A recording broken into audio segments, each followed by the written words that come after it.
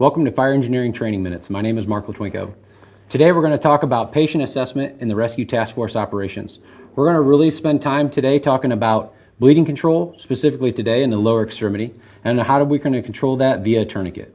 Mike here is going to go through the steps while I demonstrate what he has done. As you come up to your patient, you're going to apply a knee in the femoral area, which is ultimately going to buy you some time to get your tourniquet out, get it ready, and it's going to slow the flow of blood from the patient's injury.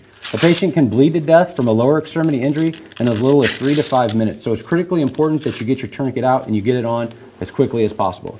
As he does this, he's going to come up the leg with the tourniquet, completely expanding the tourniquet. He's going to sweep up, making sure that the patient's pocket in that area is clear of any type of obstruction that would prevent this tourniquet from creating equal pressure around the entirety of the extremity. We're going to look for things such as cell phones, keys, knives, pens, whatever it may be. As he applies the tourniquet, he's going to pull that first pull nice and tight.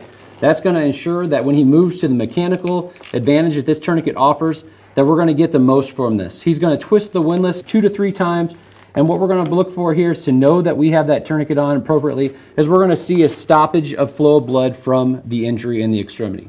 Once that's done, he's going to lock the windlass in place, secure the tourniquet appropriately, and we're going to move on and check any other injuries that this patient may have.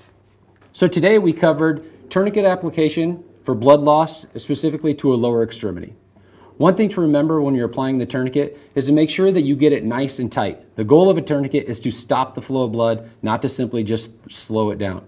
As far as what tourniquet you're going to carry, whatever tourniquet you have on you at the time when you need the tourniquet is the right tourniquet for you. My name is Mark Litwinko. This is Mike Brown. Thank you for joining us with Fire Engineering Training Minutes.